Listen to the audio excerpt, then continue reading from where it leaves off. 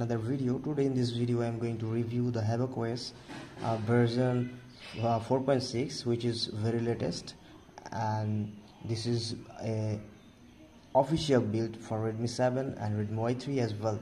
So now let's get it started from the setting. Let me show you at a glance. About section, you guys can see Android version 11 4.6 version, and kernel version is Lineage OS. Kernel used here Lineage OS, and Linux status enforcing. And then you can have a look on system. We have the Google keyboard because this is a GApps build. This is not a vanilla build. And we have digital well-being here. You guys can see the data here. And we have security. On security we have face unlock, app locker, and everything is just working pretty much fine. No issues on that. And this is official build, I already told you guys. And display setting, we have the regular features, and double tap to wake, it's working, no issues on that. And configuration center, which is the important thing, we have huge customization on Havoc OS.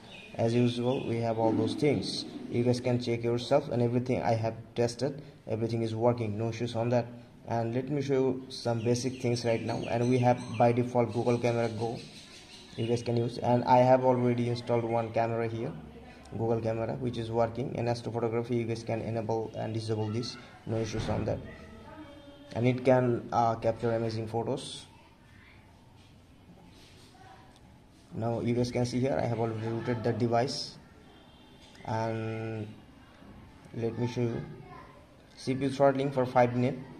You guys can see it's throttled to 89% for 5 minutes. If I ran it for 15 minutes, then the performance will be dropped and the percentage will be reduced.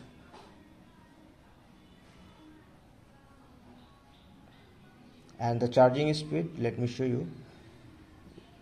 It was 2 and 1. I connected my device in charge, and then 258, it was 71% in charge, and 97% when 343.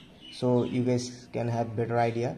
And here it is showing there, you guys can see 17% to 100%. It took 2 hours and 29 minutes, but it was not 29 minutes, 2 hours 15 minutes, because charger was connected and I was far from the phone, so that's why I could not disconnect the charger in time, so that's why it's showing more time.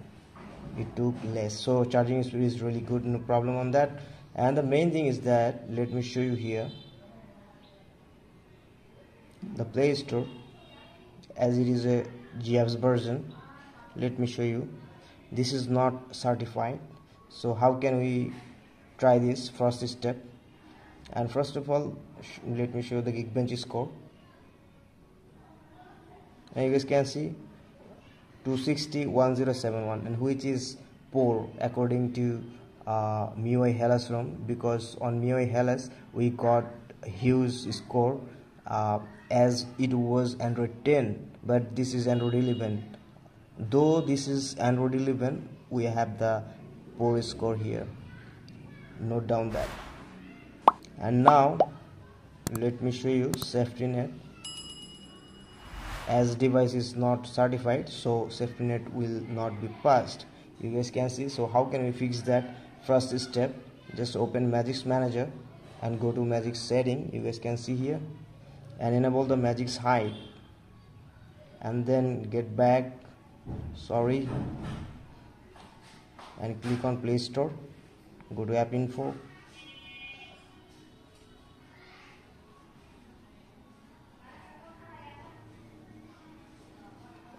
and you guys can see here is storage and cache. Just clear the storage for once and just reboot your device. So device is booted. Now let me check Safetynet is passed or not. So here you go, let it be loaded. And where is the Safetynet? Here it is. And now test. If it doesn't work, then we have to do one important thing. So you guys can see we don't need to do other thing, it is already passed. So this is the way you guys can pass your safety net easily, and now you guys can use banking applications, any official applications, no issues on that.